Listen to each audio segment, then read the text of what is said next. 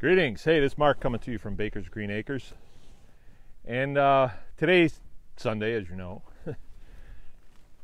And we had something come our way, kind of a project come our way, and as we were setting it up, I started to realize that there's something to learn here. These calves came from a farm that my wife works at. She's the calf tenderer. You know, they have 300, it's a 300 cow dairy, and you know, they have quite a few calves coming through, and these ones were being raised to be replacement heifers. So they would replace the cows someday. So they're all females. And what has happened to them is they've lost a lot of their lung capacity. So they wind up being called lungers.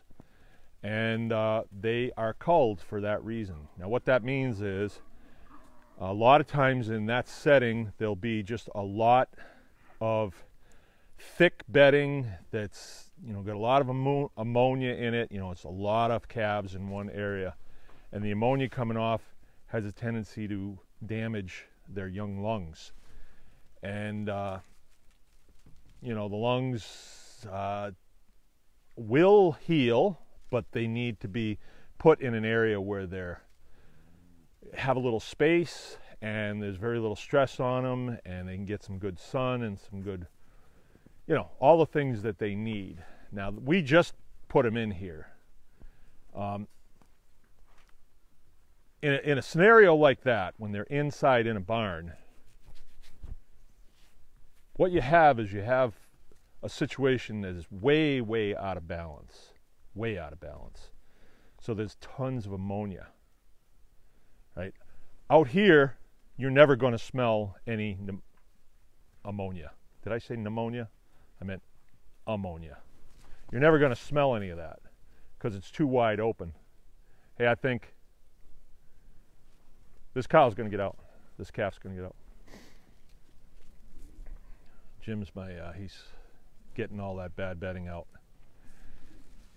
And so I think that if they're going to have a chance of recovery, I think this is going to be the place where they would recover, right? We'll see. Nobody's out anything if they don't make it, but I think they will. They would not be suitable for a cow in a industrial scenario, but they'll be fine out here, you know. So what we did, we needed a place to put them. We didn't want to put them in with the other calves because they're sick, so we wanted to isolate them for a little while. So what we did is we came out, and this is our garden area. If you recognize this, there's the greenhouse. This is where we grow our garden every year. These are the trellises for the peas or the beans, and so we just utilized that side, and then we moved a couple of them around, drove in some T-posts real quick, and made this enclosure here real quick. These guys don't push fences. It's just not in them to do it. And then there's a lot of greens in here from last summer that they'll make good use of. But the point is, this garden is very balanced nutrient-wise. Very balanced. So anything that drops out of these guys is going to go into an environment, a soil environment that's really balanced, and it will be able to handle it.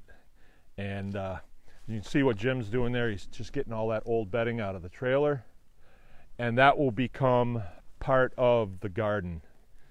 You know, all their manure, all their urine, all the bedding that we put in here, it'll become part of the garden. And then in the spring, you know, we can till this all in, and it's just going to add to the nutrient base. But I think these calves, in a balanced environment and with a little TLC, I think we can bring them through. And you know, they might make a good homestead milk cow.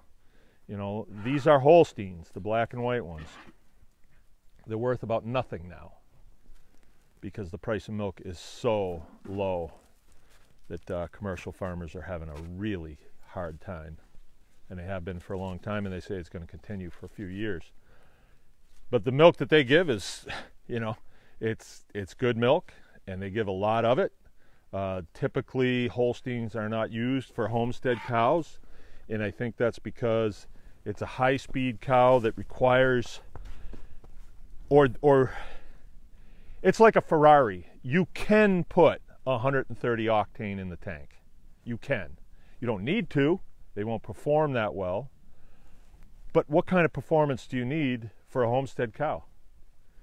How much milk do you need? These guys at their peak, if they're getting 130 octane high lead fuel, they'll put out 6 gallons of milk a day. 6 gallons of milk. But that's not what we need for a scenario like the homestead cow. If we're getting 3 gallons, that's a lot of milk, you know, for use on a homestead. So we'll see. I've never used them for homestead cows, but I'm thinking that because they are in our,